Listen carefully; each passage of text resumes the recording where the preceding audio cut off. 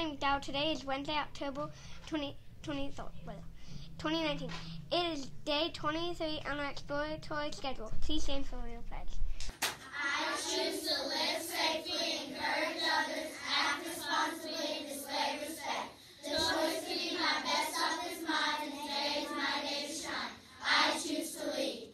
Now for the Pledge of Allegiance. I pledge allegiance to the flag of the United States of America and to the republic for which it stands, one nation, under God, indivisible, with liberty and justice for all.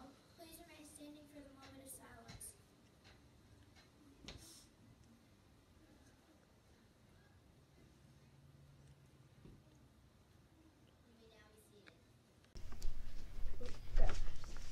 Wednesday.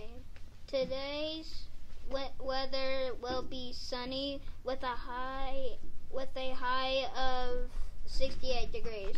On the menu for today is Salisbury steak with gravy, chicken sandwiches, creamed potatoes, green peas, and rolls. Today's birthday is that there are no birthdays. Our health tip this week is cafe manners. People can tell a lot about you just by your manners. Show that you are McDowell leaders by having great manners. Always use a napkin, fork, and spoon. Chew with your mouth closed, and don't forget to raise your hand if you've forgotten something. Also, teachers and staff want you to stay safe, so please make sure you are using by talking both low voices in the cafe.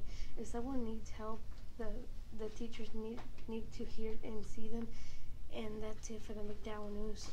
Important notice. We are proud to sponsor a student pumpkin painting and carving contest this year at Reading is a Treat.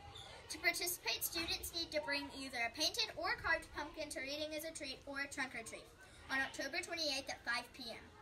Judging will be held for first, second, and third place for both categories, painting and carving, in the gym that evening from 5 to 5:30 p.m. and winners will be announced promptly at 6 p.m. We hope that you will join us in participating and celebrating our students' many creative talents.